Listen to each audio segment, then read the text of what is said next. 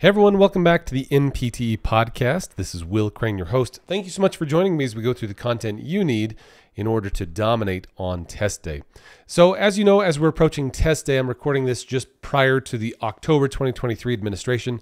Certainly these principles will apply well into the future, but those of you who are testing next week, this is especially applicable to you. We'll be talking about brain dumping and how to make the most of that on test day. But before we do, just a quick reminder, if you're looking for a very robust course to take you through all of the content related to the exam, get you prepared and updated for 2024, then you're going to really enjoy the VIP course. The VIPT course, this is where we go through pretty much everything on the test. We go through all the systems on the exam. We've got loads and loads and loads of pre-recorded content, study sessions.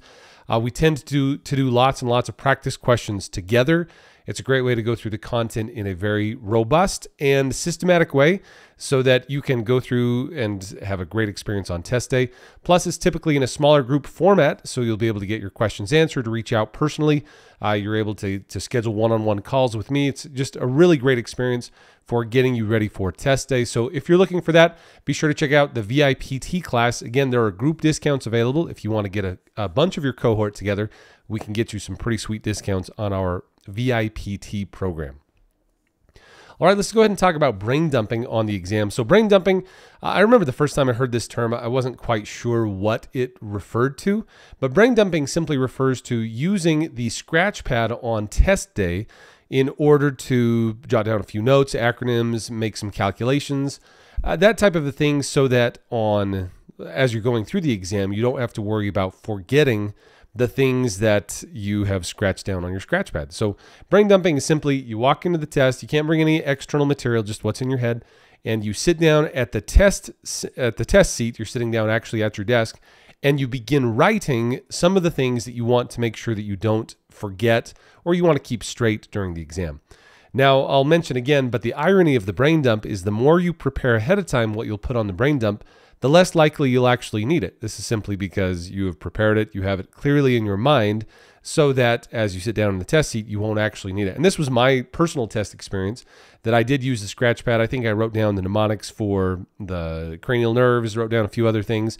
But generally speaking, I did not end up using them because I had a clear vision or understanding of what it was that I had written down on the test sheet anyway. But that being said, it can be helpful, especially from a psychological standpoint, help you know that you won't forget this. You can feel a little bit comforted knowing that these are items that you will not be missing on test day. So the way it works is during COVID, they used disposable pieces of paper and pen.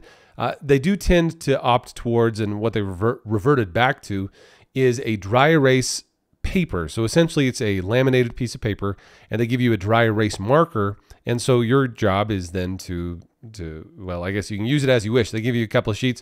If you need more sheets, they will give you more. You just have to raise your hand and get a proctor to bring you more brain dump sheets.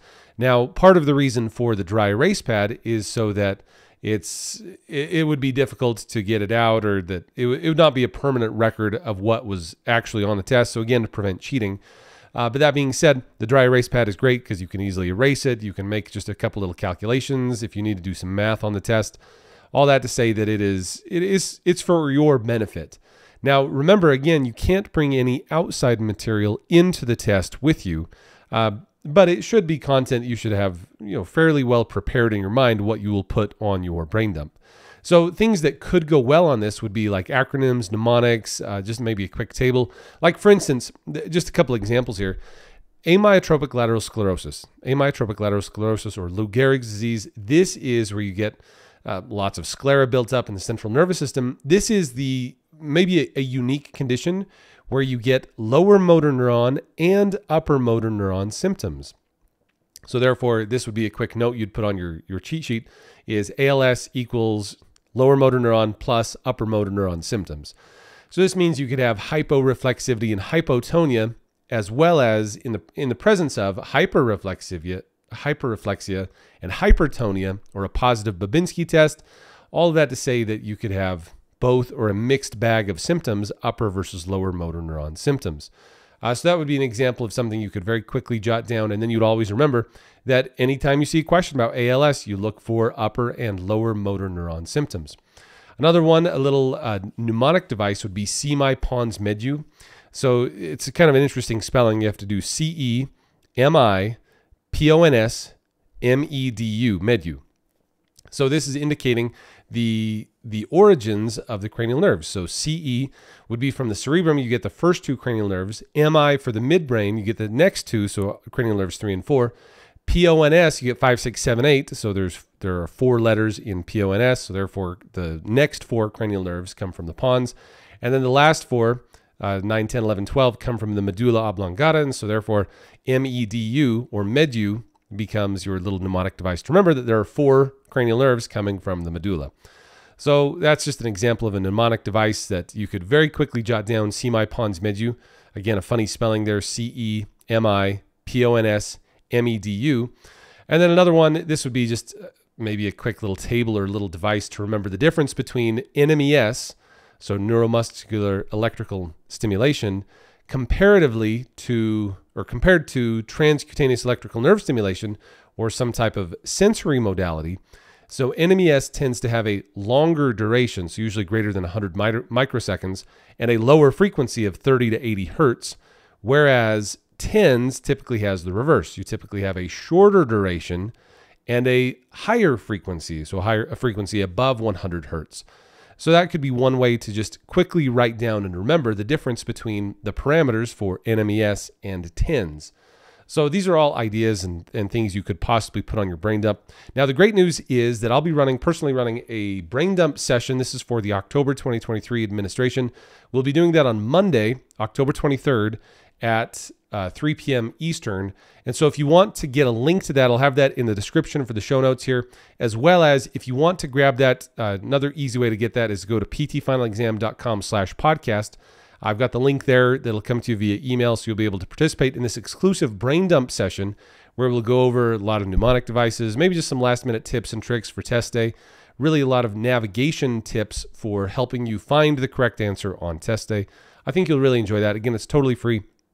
It's our brain dumping session. We like to do this before every test date administration, and this one will be Monday, October 23rd at 3 p.m. Eastern. So that's Monday, 3 p.m. Eastern. That'll be test week is next week. So as I'm recording this, test week is next week. So for October 24th and 25th, 25th, 26th. In any case, we'll do that the Monday of test week is when we're doing the brain dump session. So if you want to participate in that, go to ptfinalexam.com/podcast. You'll be able to find that link, be able to easily join us. The recording will be made available to those of you who are participants in our crash course or VIP course or premium course. You'll have access to all of that if you want the recorded version as well. Otherwise, be sure to be there at 3 p.m. on October 23rd. Again, the best way to find that is ptfinalexam.com/podcast, where you'll be able to find the link and join us for our, not a crash course. This is the very tail end of our crash course, our brain dump session for the NPTE.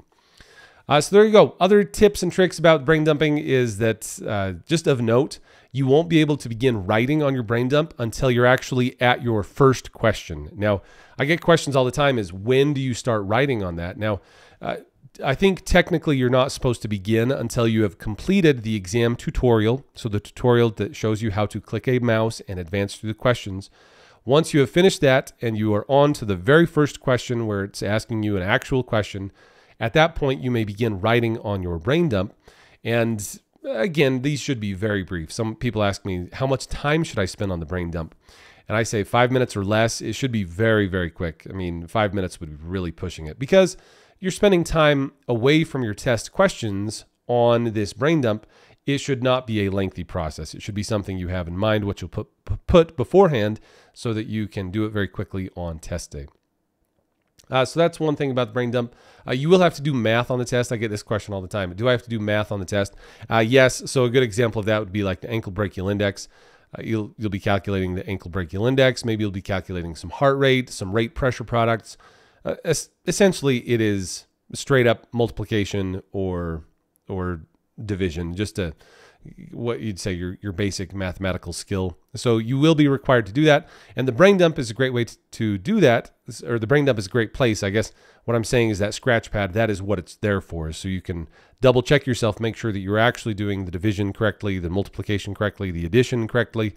You want to make sure that you're doing all of that correctly so you don't get the wrong answer, because the way they'll ask the question is, which of the following ABIs or what ABI is represented by these patient data? And you have to say, all right, so I've got the data, I've got the systolic blood pressure for the ankle, the systolic blood pressure for the arm, and I have to find that ratio between the ankle and the brachial systolic blood pressures. And so therefore you have to make that calculation of ankle divided by brachial. That's just one example of doing that. But in any case, you do need to make sure you're ready for mathematical calculations. You need to be sure to be ready to have some quick acronyms or mnemonic devices you could put there. So maybe a quick table or an image, some drawing, something to help you remember things for test day. All right, so with that, we'll bring it to a conclusion then for today. Be sure to join us again for that podcast, for the brain dumping session that's on Monday the 23rd. You can find that. The easiest way to find that is ptfinalexam.com/podcast, where you can get the email invitation for our session. Otherwise, I'll catch you in the next podcast episode. If you haven't yet, be sure to leave us a 5-star review. It really helps on Google Play, Apple iTunes, Spotify, wherever it is you're listening to this podcast. Stay safe. Have a fabulous weekend and study time. I'll catch you all in the next one. Thanks, everyone.